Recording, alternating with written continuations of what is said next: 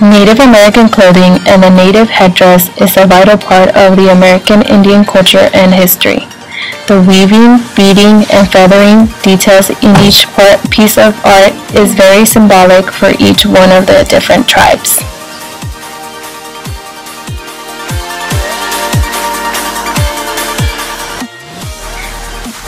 Fashion designers in today's society have tried to justify themselves by saying that it is natural for fashion to be recycled and borrowed from different cultures.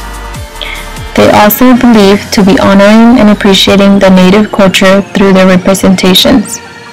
What they do not realize is that the misrepresentation of the Native American culture in the fashion industry reinforces stereotypical expectations.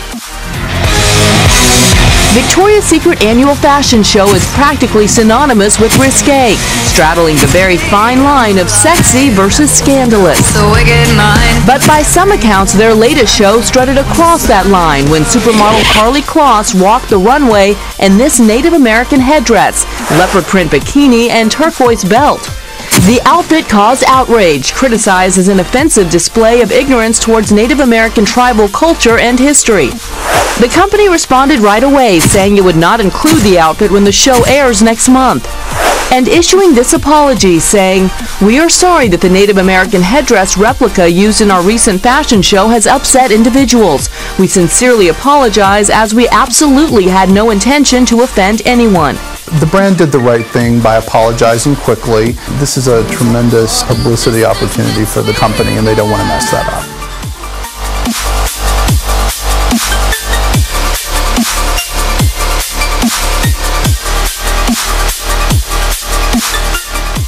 We can take your culture, we can take your spirituality, we can take your garb, and we can do what we want with it.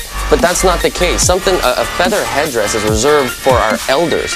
Elders who have spent their lives working to get those, what are basically medals of honor. So comparing even a tiki bar to a Native American headdress isn't the same, because spiritual and culture are what the headdress is about. So if you're going to offend us culturally and spiritually.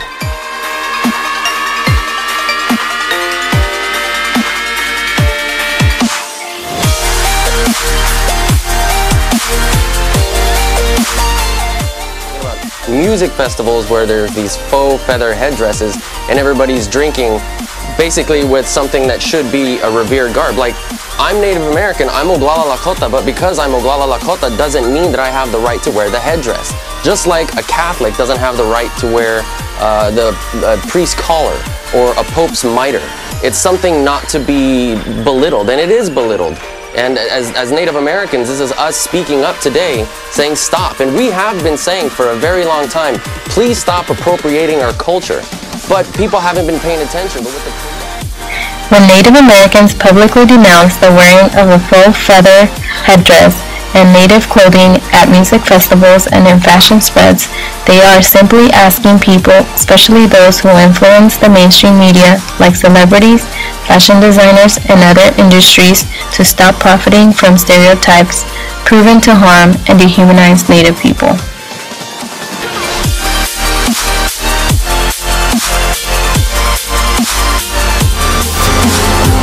I rise just like a phoenix, born from the ashes. Through appropriation of the Native culture, the dominant culture has forgotten that Native Americans are contemporary and modern people like us.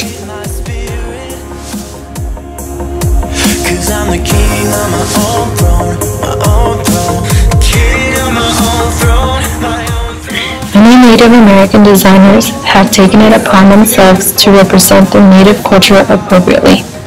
Many of them have designed pieces of artwork that generally represent the way they grew up and currently live. It is important to promote, support, and appreciate each of the 566 unique and federally recognized tribes in the United States. A major issue to consider is the cultural and religious significance present in Native art, jewelry, and apparel. Each tribe has unique and very specific meaning embedded into their art, crafts, and jewelry. Despite what dominant society and mainstream media say, Native culture is alive and present, and if people are inspired by that, they should take a personal responsibility to educate themselves. If non-natives decide to buy Native art, they should wear or display it with respect for the culture it represents. So if you appreciate Native art, American design, we encourage you to buy from Native American artists, particularly those artists who are connected to their communities and who know that sacred items or symbols should never be used inappropriately. Born from the ashes.